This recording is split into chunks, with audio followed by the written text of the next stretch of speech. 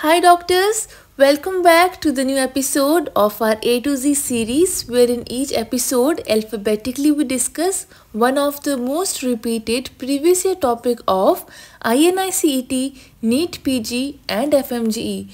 And today our episode is episode C, where C stands for Candidiasis.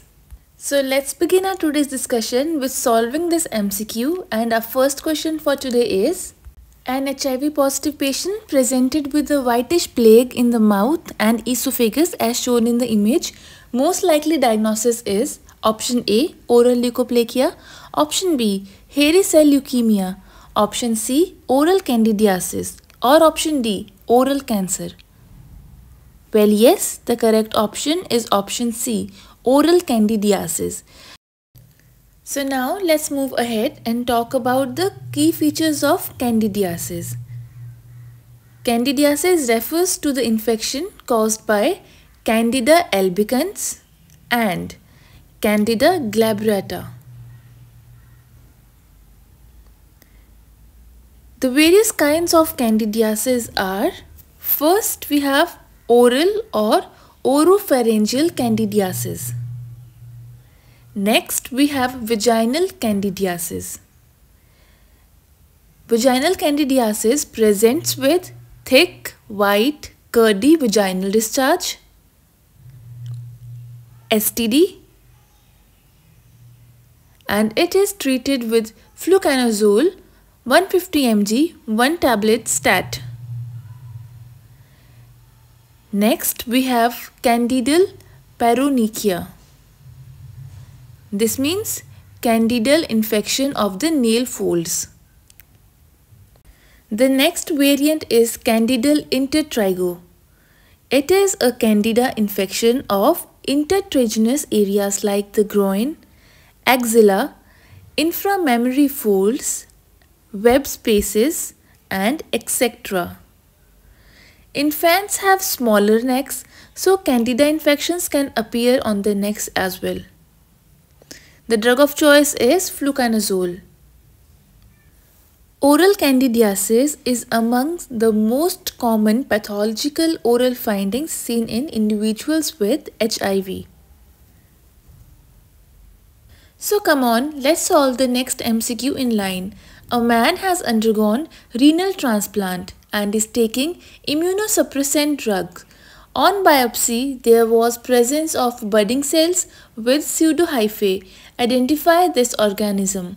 Option A, Candida. Option B, Aspergillus. Option C, Pneumocystis jirovecii. Or option D, Histoplasma capsulatum. Which option do you think is the correct one?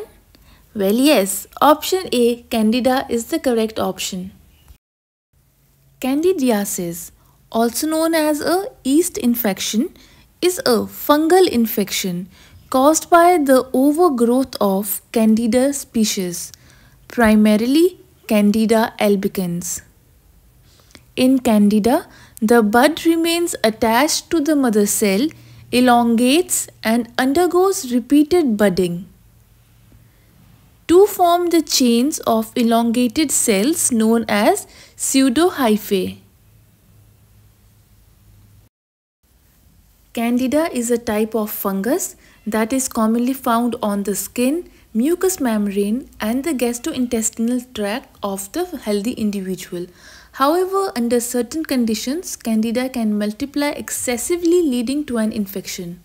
Several factors can increase the risk of developing candidiasis, including weakened immune system, diabetes, pregnancy, prolonged antibiotic use of corticosteroids or immunosuppressive medications, and poor hygiene. So here we have the next question. The test is positive for identification of option A, Candida albicans, option B, Candida glabrata, option C, Candida parapsilosis, option D, Candida tropicalis. So which option do you think is the correct one? Well, yes, option A, Candida albicans, is the correct option.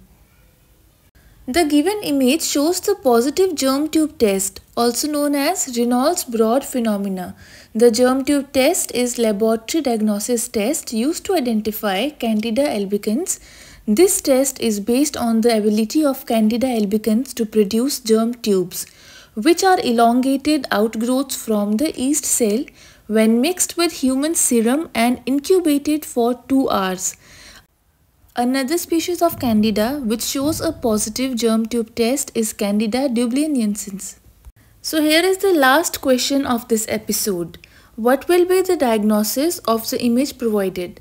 Option A, Candidal paronychia. Option B, Staphylococcus scale skin syndrome. Option C, Candidal intertrigo. Or option D, diabetic foot ulcer. Which option do you think is the correct one? Well, yes, option C, Candidal intertrigo is the correct option.